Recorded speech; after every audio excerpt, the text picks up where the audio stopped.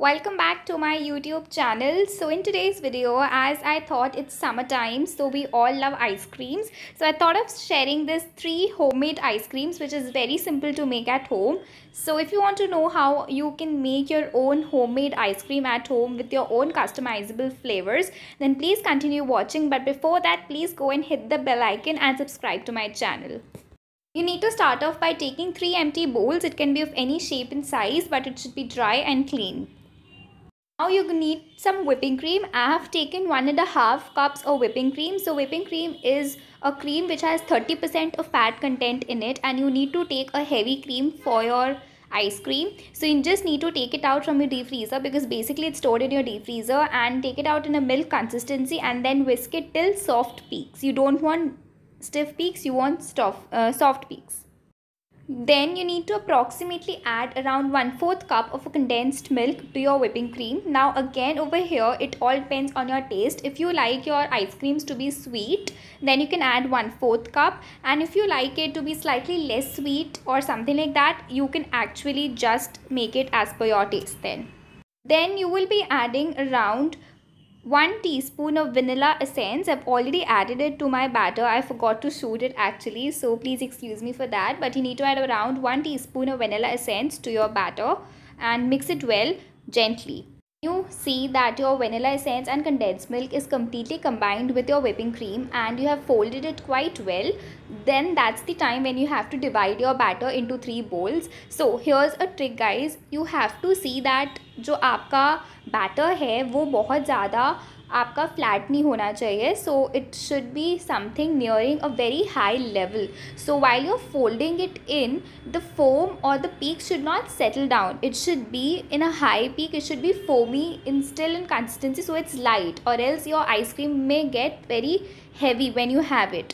So see that you do not release out the air while you're mixing it. So please mix it very gently. Okay, so this might be looking a little dirty and shabby. That's okay. It's whipping cream. It might look like this. It's completely fine, because I really didn't use any 3 separate bowls. I just used the first container as such, the first bowl and I just used 2 other bowls. You just need to divide your batter into 3 different equal halves, and that's the reason we have taken 1.5 cup, so that you have half cup recipe for each of your ice cream flavor.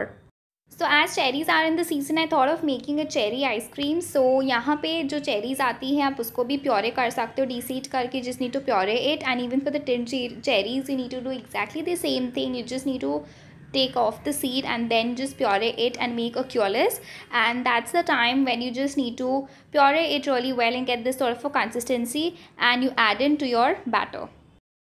Then go ahead and take a little bit of chopped chocolate. This is chopped dark chocolate. You can take preferably any dark chocolate, whatever you have. So यहाँ पे आप देख सकते हो, I've already added my cherry puree to my whipping cream, and herein you just need to mix it really well, and which is again very gently guys, because we are working with whipping cream and that gets flattened very easily. It releases out air very easily because it has stabilizers within it. So you just need to mix it really well, add in your chocolate, and you need to set it in a container, which I'll be showing you in my next video.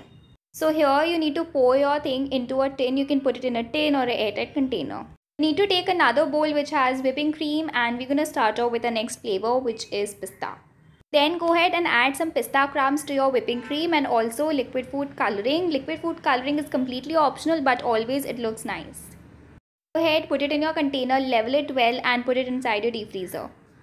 Take our last whipping cream ball and start off by making some mango ice cream. So yeah. Making your mango ice cream, you would be needing some mango purees. I have taken Alfonso mangoes. I have chopped them roughly and pureed it in a mixer grinder. You can just puree it. See that the consistency of your mango is not very thin. It should be a puree which has to be in a thick consistency, because you're making an ice cream out of it. So yeah. Go ahead and add your mango puree to your whipping cream, and this is how it looks like. I have put it in my lock container again, and I'll put it in my deep freezer. If you think you want a proper mango color and you wanted the mango color to be more brighter, you can add on some orange food coloring, but I like this minimalistic color, so I didn't add anything. Was it for today's video, you guys. I hope you guys liked the video and it was really informative for you guys. If it was, do not forget to like, comment, share and subscribe to my channel, and I'll see you guys next time in my next video. If you have any questions related to the ice cream, you may ask me on my Instagram blog, DM me personally, or even ask me in the comment section below. Do not forget to follow my Instagram blog. Link is in the description box below.